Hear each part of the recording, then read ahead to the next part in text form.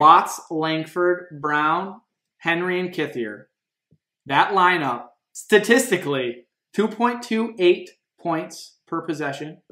So I'll lead into you. It's like, so do you agree with Alex that Michigan State has basically uncovered the Golden State Warriors small ball lineup that helped them win the NBA Finals, and Michigan State is going to go on an unprecedented tournament run and probably cut down the banners in April? No, they did not uncover anything. Small ball lineup. They found it. Yeah, the Warriors. Get some threes.